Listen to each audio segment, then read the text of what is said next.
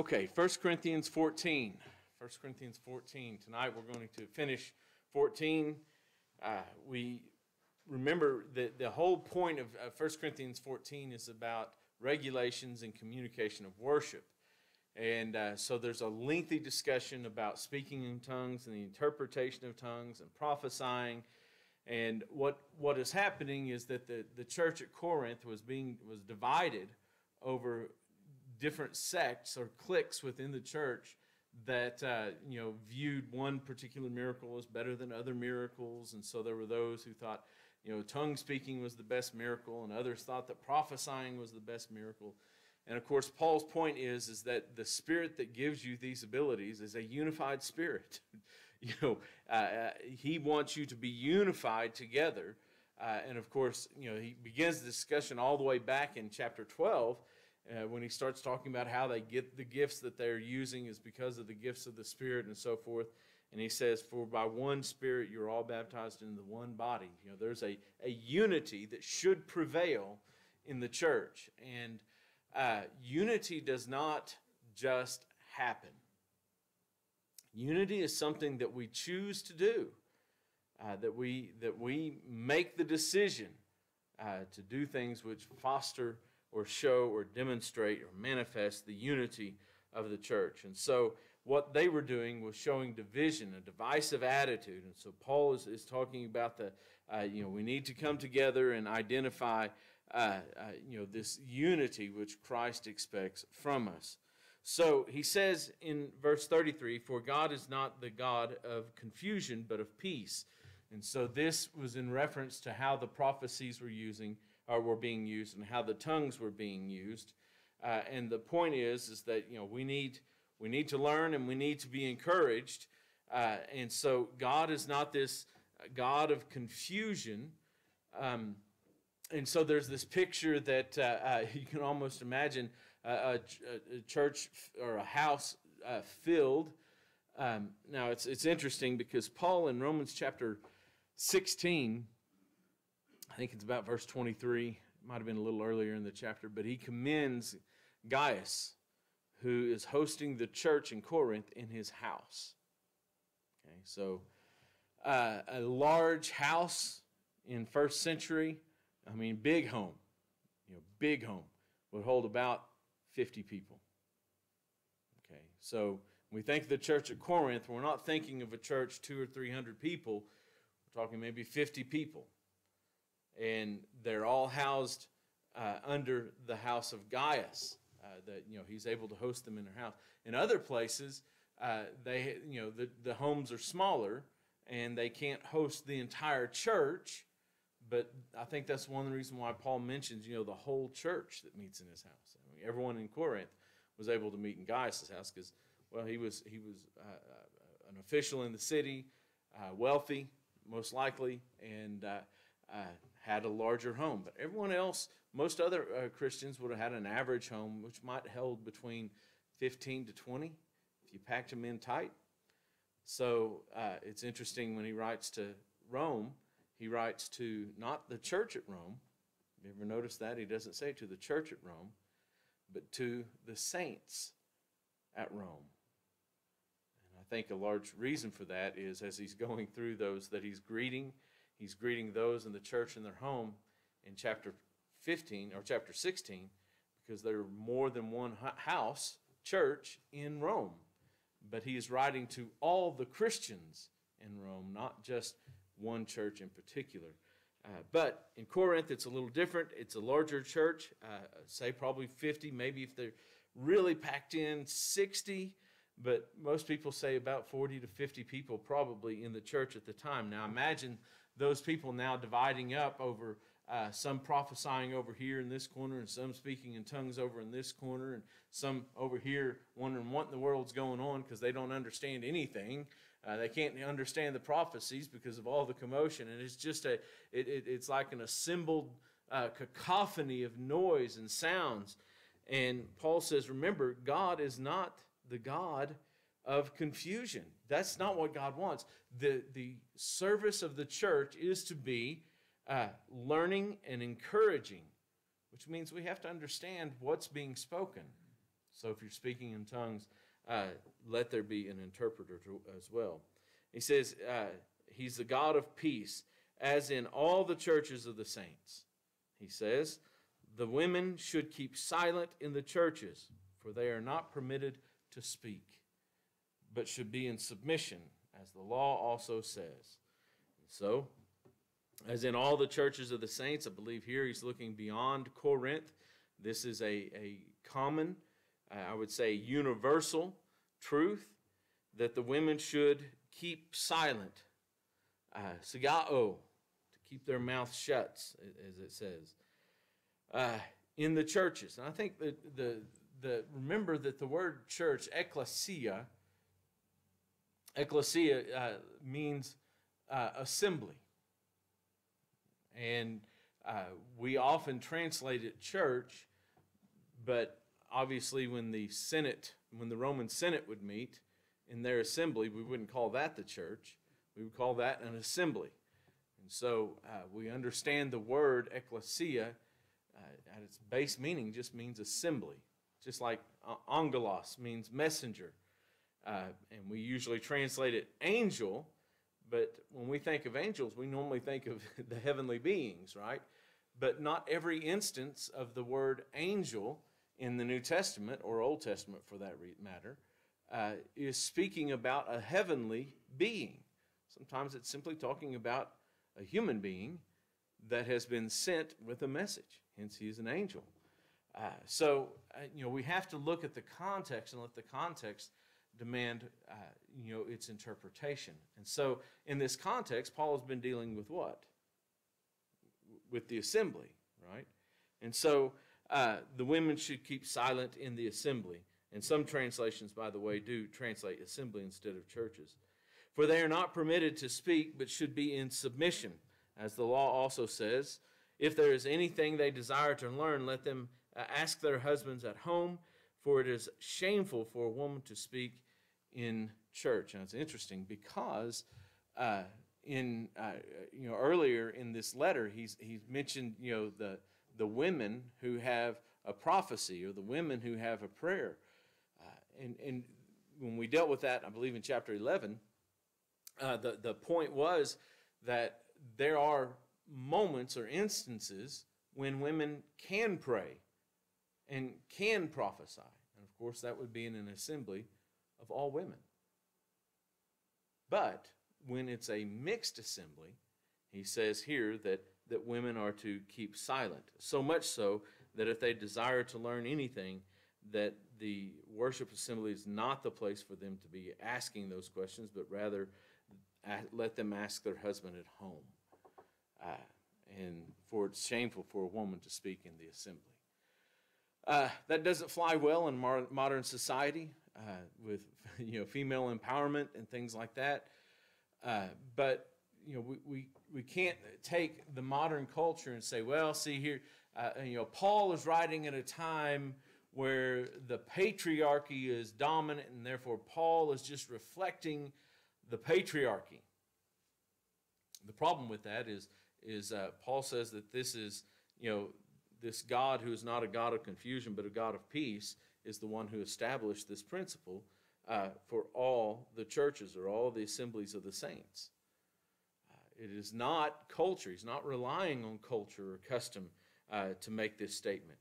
In 1 Timothy 2, he would say that I will that men should pray in every place with the lifting up of holy hands.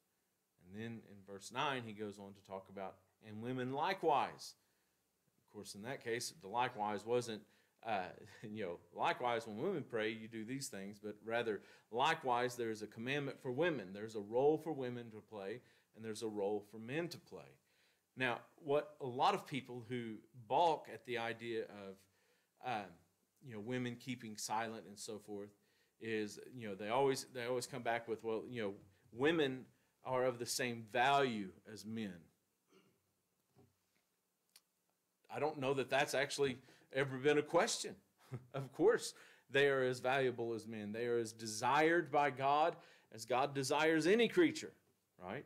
He doesn't look at men and put a value here and look at women and a value here.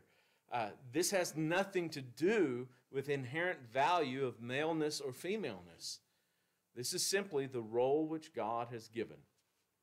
And God has always given roles to men and women, right? We could go back at least as far as the Garden of Eden, right? And at the Garden of Eden, the design of humanity is that there is a biological role for men and a biological role for women, right? You know, at its very fundamental difference, women give birth, men cannot. They have separate roles. Does that make the woman more or less valuable because she has a different role? No. Does it make the man more or less valuable because he has a separate role? No. There's an old saying about too many cooks in a kitchen, right? You know, too many cooks in a kitchen. When there are too many people that have authority, then no one has authority. Nothing gets done, right? That's the idea of too many cooks in a kitchen. So God established the family. A man and a woman. A man shall leave his father and mother, cleave to his wife. The two shall become one flesh. Genesis chapter 2, verses 22 through 25 or so. One flesh. But it's because they have left their respective parentage, which, by the way, he's saying this about someone who has no parents. You know, Adam and Eve. But shows that he's not just talking about Adam and Eve in the garden. He's establishing an eternal principle. Man shall leave his father and mother, cleave unto his wife. The two shall become one flesh. They're joined together. And they were created specifically to complement, with an E, although it never hurts to complement with an I also, but to complement one another, which is the idea of completion, right? Complement with an E, you're talking about, does it complete something? And yes, humanity, maleness is completed in femaleness, and femaleness is completed with maleness. In other words, for complete, the idea of completion, to complete and fulfill all of his roles, man needs woman and woman needs man. Again, that doesn't speak to value. The idea that these terms or these ideas speak to value is a human-made construct, and certainly not a God-made construct. In fact, he would say in Galatians chapter 2 and verse 28, there's neither male nor female. All are one in Christ Jesus. There, God is speaking of value judgment of maleness and femaleness, and he's saying there's no difference in those values. All are one in Christ Jesus. And in that same list, remember, is bond nor free. Slave or free, it doesn't matter. Their value is the same in Christ. Jew nor Gentile, doesn't matter. Their value is the same in Christ. Because in Christ we are all made to be equal. I love that sentiment. But that doesn't take away from certain roles. And so there are certain roles that women play and certain roles that men play in the church, in the family, and they need to be respected. Otherwise,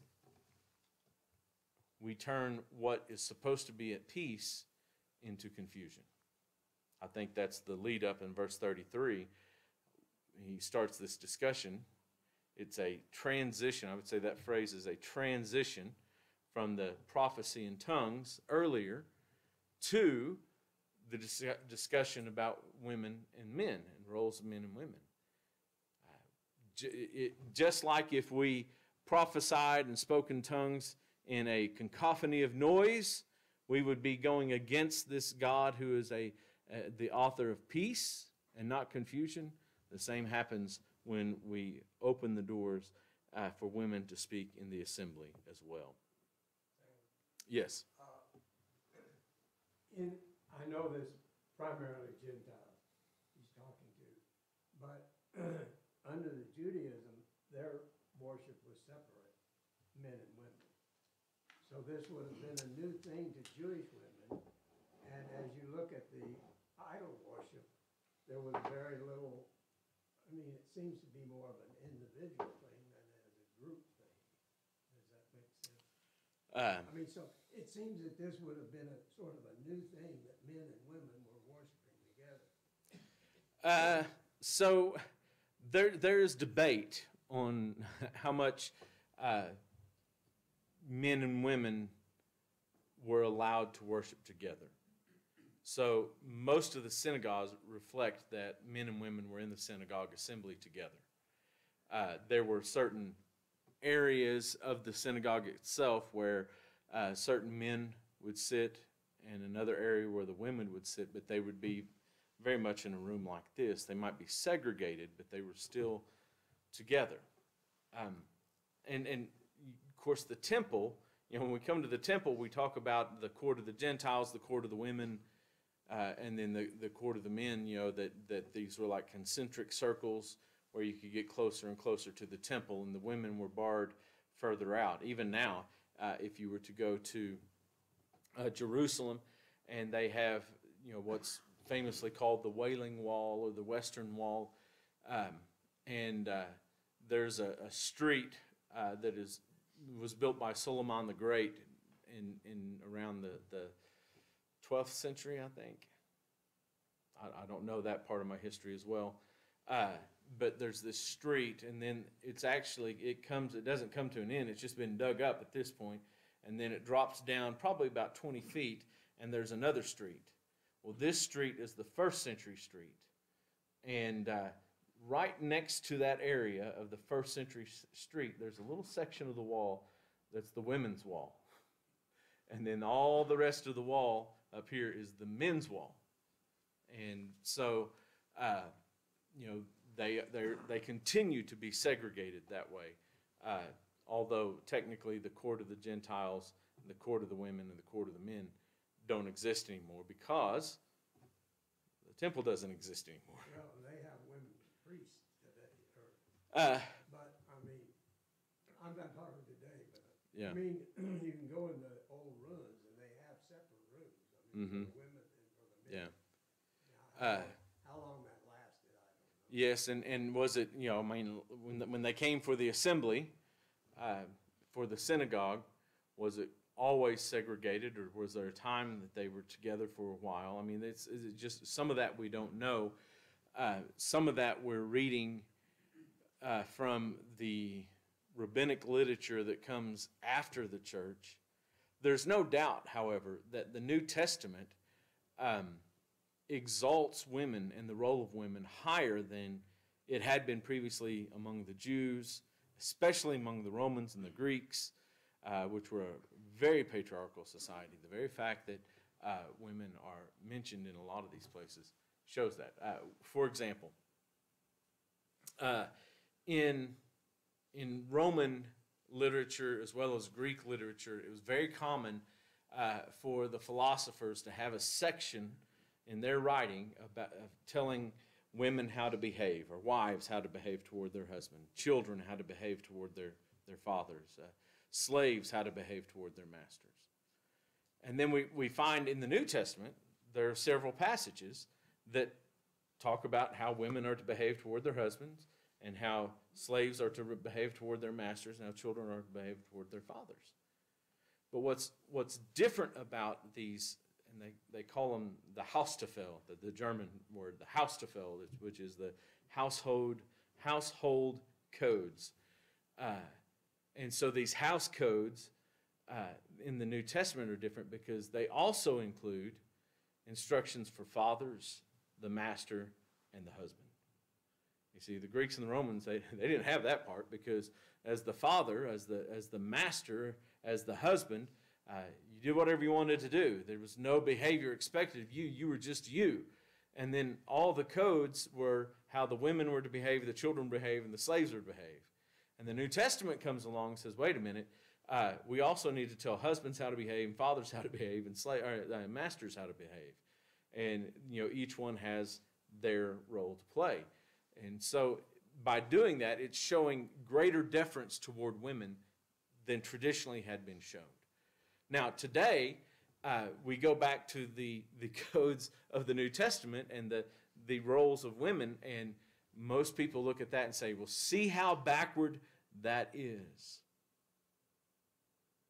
And then we call it backward because in a move that is the height of arrogance, and I mean the height of arrogance, is that we take our common society today and we judge every culture throughout history based upon what we do. We must be doing it right. And therefore, anyone who disagrees or does it differently than the way we do it must be wrong. That's arrogance. There are times in human history where man fared better than what he does today. Man knew better than he does today. I mean, we talked about passing reference to the physical role of women and the physical role of men in childbirthing, right? And yet today it's anathema to say that only women can give birth to children. If you don't agree that men can give birth to children, you're the backward one. I mean, I realize these are terms, we're calling a rose by another name. Is it still a rose, I guess, might be the argument, but still, only females can give birth. No male can give birth. That's biological. Now, we can rename genders and do all the things that the society is doing, but in the end, only women, only females can give birth. That is a role God has given them. And I would say that that's a sacred role that God has given them. In fact, at the end of the discussion of 2 Timothy 2 that we mentioned earlier, in verse 15, she shall be saved in childbearing. The idea that there's a sacred nature to that. Not to mean that a woman doesn't have children can't be saved, but that she is fulfilling a role which God has given to her. Because obviously some women are barren and cannot have children. We see that throughout the Bible, different ones. We see that even today. And there are some women who choose not to have children. There are some women who don't get married and therefore couldn't have children because they couldn't legally engage in intercourse to have children. Ron? Just a quick question. I know women and wives are often translated from the same word, and some would say in verse 35, if they would learn anything, let them ask their husbands. And the argument is made, this is just wives. So from their way of thinking, if it was a single woman, she could speak. Yeah, I don't think Paul is opening the door for that. Paul is setting forth the general rule of women keeping silent in the church. But we have to understand this is mitigated, right? Because women teach in mixed assemblies, right? Teaching one another in psalms, hymns, and spiritual songs, singing and making melody in your heart to the Lord, right? Is our song service, or the songs that we sing, is there a didactic element to them or a teaching element to them? Absolutely. Well, since that's teaching, should a woman teach or keep silent?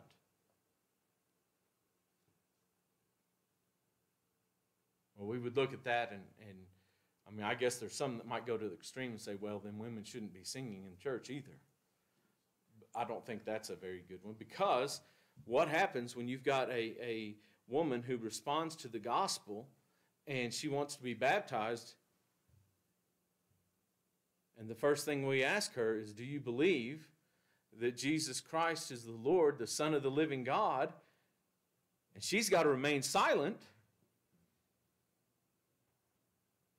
so she can't answer. With the mouth, confession is made unto salvation, Romans 10, 9 and 10.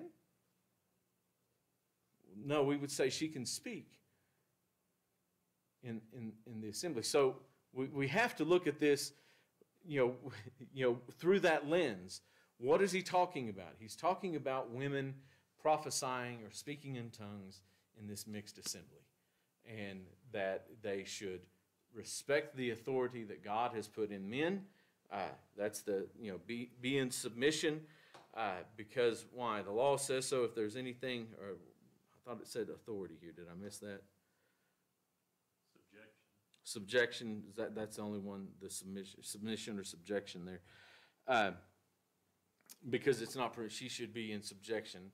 And so there's authority. Of course, I don't think, and I think you would agree, Ron, that women that don't have husbands can therefore speak up because they don't have a husband. I don't think that's what Paul is doing. Again, remember, all of this is still in Paul regulating the assembly, that it's not a moment of chaos.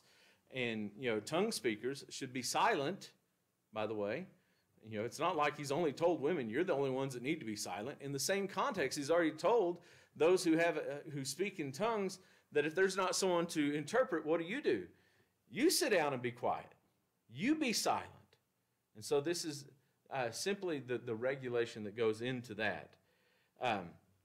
Or was it from you that the word of God came, or are you the only ones it has reached? If anyone thinks he is a prophet or spiritual, he should acknowledge the things that I am writing to you, that they are a commandment of the Lord. Paul says, I'm not making this stuff up here.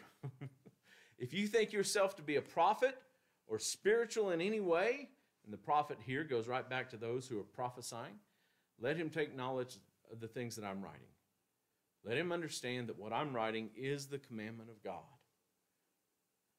In other words, what Paul is writing in 1 Corinthians, and I would say by application in Romans and 2 Corinthians and all the other books, is as binding and authoritative as the words of Jesus. I know we a lot of us carry a Bible with, it's called a red letter edition, right? The words of Jesus or the words of God are written in red. And what that does is it makes a lot of people think, well, these words are the most important words. That's why they're in red. Paul says, the things I'm writing to you, they're just like the red letters.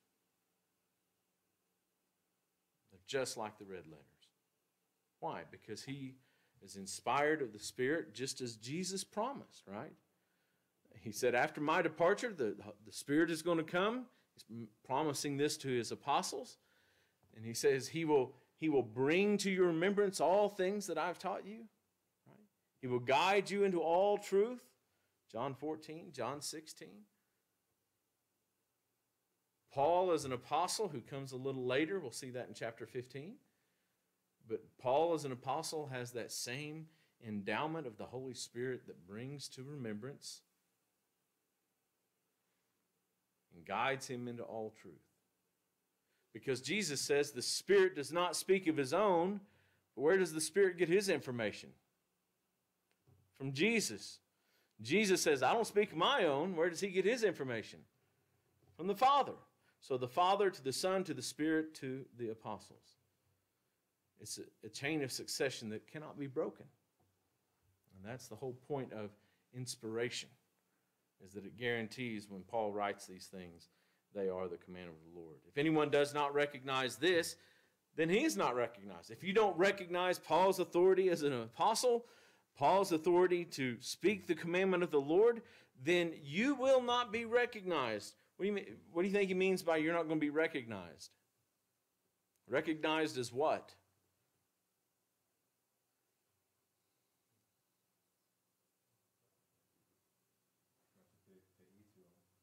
To what?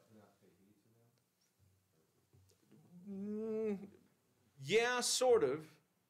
I think the recognition here comes from God, though. If you're not going to recognize these things, then God will not recognize them. And that recognition would be recognizing them as faithful children of God. If you're not going to follow what I'm telling you, then you would not be faithful, is the idea. So, my brothers, earnestly desire to prophesy and do not forbid speaking in tongues. Why? Both are for the edifying of the church. Both come from the same Spirit. Don't divide over these things. Desire all these things. And by the way, I think the idea here is that earnestly desire and do not forbid is coming command to the church, not to individuals necessarily, but to the collective. Desire prophesying. Why? Because that's what gives you learning and edification. And don't forbid tongue speaking, because it's also good for you. But all things should be done decently and in order. And so that, I think verse 40 harkens back to verse 33, that idea that God has given us an order, decently in order services. All right, any other questions? We didn't get into a long, drawn-out discussion of the role of women per se, although we did touch on, I think, some important highlights in it. Any questions through chapter 14? Because chapter 15 starts a new section. Paula? A couple. So I understand that Ecclesiastes means assembly, and that women are not to speak in the assembly. But no one other than the preacher and some leaders speak during worship anyway. Mm-hmm.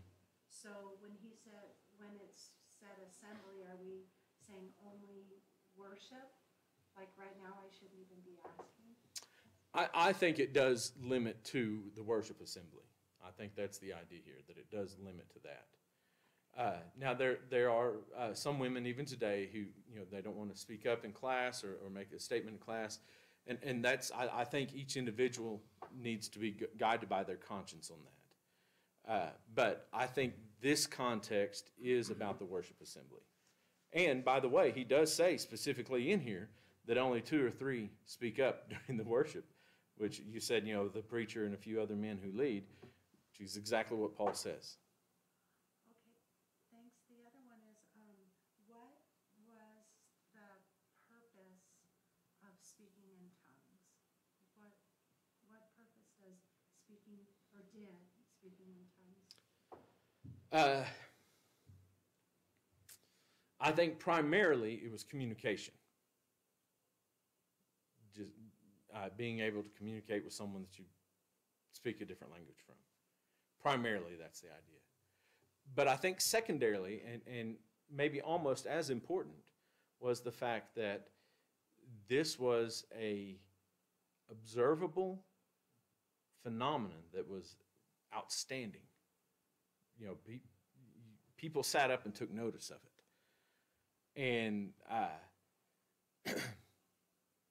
that's part of the purpose or intent of the miracles, is to confirm or to follow those who were able to perform the miracle. In other words, this guy just told me to do something I've never done before, and then he raised my mama from the dead. Okay? So that resurrection from the dead said, you ought to pay attention to this guy because there's some power in him. It worked with Jesus. Nicodemus came to Jesus at night, and his opening statement was what? We know that you are a teacher from God, because no one can do the things that you do except God is with him. I think Nicodemus becomes a prime example for others who are seeing miracles being done, whether it's raising the dead, healing the sick, sight to the blind, or speaking in tongues. And people are taking notice of that and saying, this must be a person from God. You think of Simon the sorcerer in Acts chapter 8. He had, he was using the art of deception, to, make people think that he was some great man, right? Then along come the apostles, and they're laying hands on people, and the people they're laying their hands on are speaking in tongues and prophesying and doing all these miracles. And Simon says, I don't know what you want to call what I was doing, but it's nothing compared to what you're doing. What will it cost for me to get that ability? And of course, Peter rebukes him because he's wanting this power of the Holy Spirit. But it says that he saw that through the laying on the hands, they were the gifts of the Spirit were being passed. Acts 8:18. So there's this that would, to me, would be a secondary purpose of the tongues, and that would be to confirm or to draw notice to the man of God. But primarily, it was to communicate. I mean, that's the point, that I was highlighting these the will speak and the speaking and the speaking and the speaking. It's all about communication, prophecy and tongues. And so that's why I was highlighting these words. What is said, speaking, speaker, speaker. Those are important words, and that fills chapter 14 from beginning to end. So that would be my quick answer to that. Well, she said 3 questions. Did she have another one? I didn't hear any. Did you have another one? Oh, it can pass. It's good. It's all good. No, go ahead. Go ahead. I didn't mean to interrupt. Just real quickly, do you think that women preachers today just dismiss this because they say that it was a cultural thing at that time? Yes. Okay. So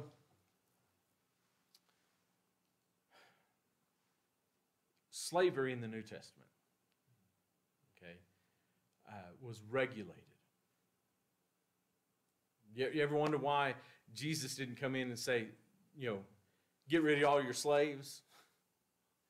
Why did Jesus not come in with an Emancipation Act immediately? I would say the idea of ownership of people and treating other people as cattle and property is contrary to such things as do unto others as you would have them do unto you. Love your neighbor as yourself. Is it love your neighbor as yourself unless they're a slave?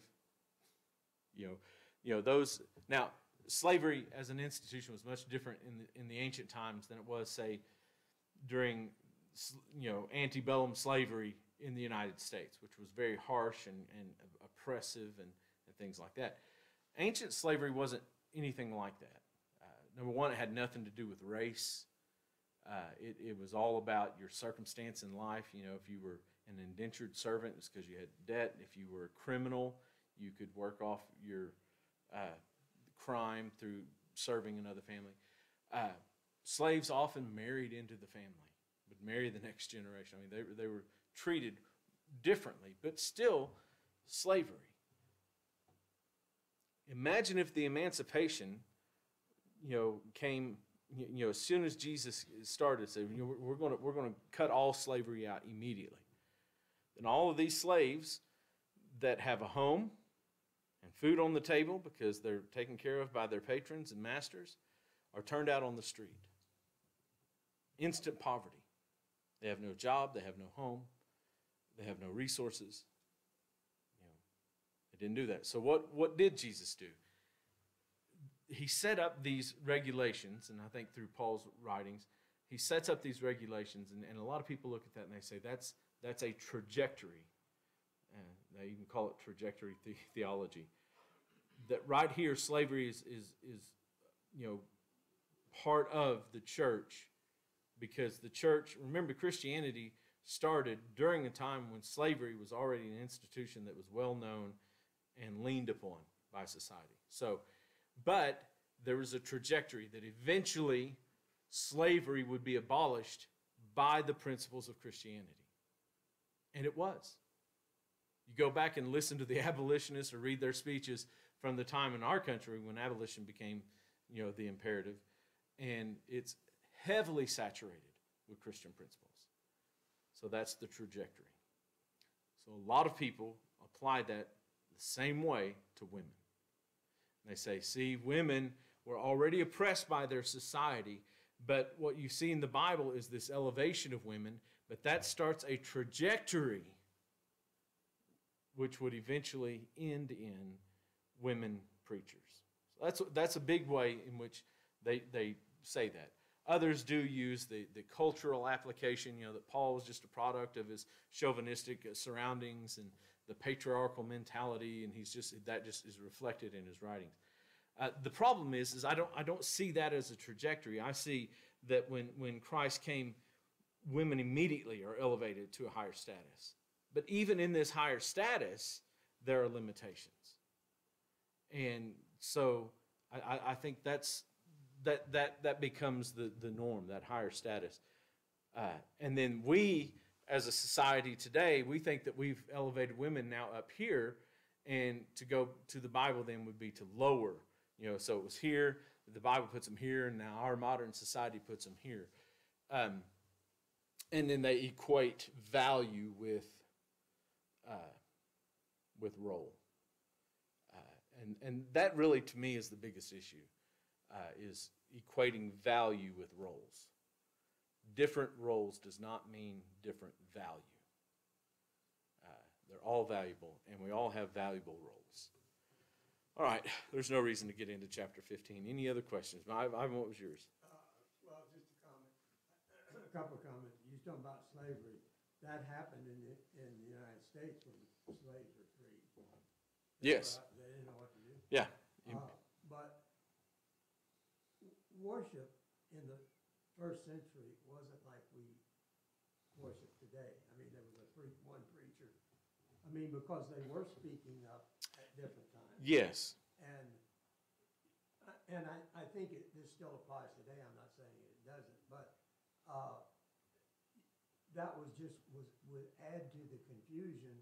The more people you have asking questions, and so it says, don't ask them in the assembly, but go home and ask your husband and let him explain it. And I think that also shows authority of the husband in the religious sense. Yeah. I mean, obviously, first century worship was going to be different than the way we do it today, only in the sense that, they didn't have rows of pews like we have. It's in the outward appearance of it. But I would say, they prayed much the same way we prayed. They sang much, and after Acts chapter 8, when Philip is taken away from the Ethiopian eunuch, the next time we see him, he's the preacher in Caesarea Philippi. And so he's preaching, it appears to be on a fairly regular basis there, Acts 20. But I think there was interruptions as well. Yeah, Because, maybe, yeah. I mean, because they said if you have a revelation, the other person should stop and let Yeah. you go ahead and things like that. And it can be. And I'm not saying that what we're doing today is wrong, but I'm just saying they just did it in a different way, I think. Obviously, there's going to be differences too, because we don't have the miraculous situation that they had. But even then, there are differences. They didn't have, fairly early, but I mean, a lot of them didn't have the complete Bible either. I mean, Right. where you're preaching from a text, they didn't. And I would say the miracles probably didn't die out until the end of the first century, maybe even as late as the beginning of the second century, depending on how old someone was when they received the laying on of hands. All right. Ron, did you, Diane, go ahead. Yes.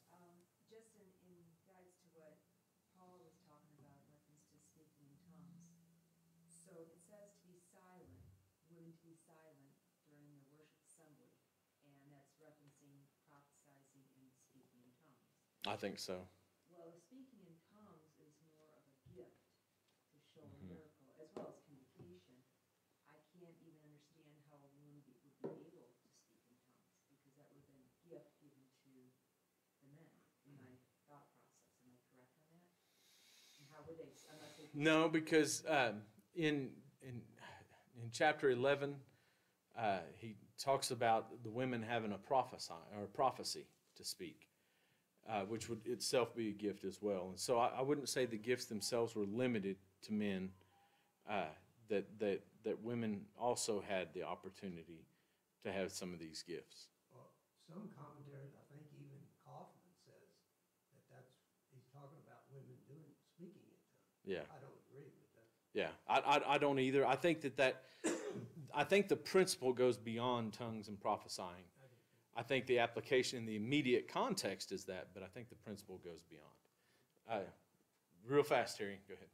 Do you think that God is trying to send a message that there's certain things expected of certain people in church, and that brings about peace and orderliness? And he gives people examples of what's expected of them in church. I think that's right, and that's how he is.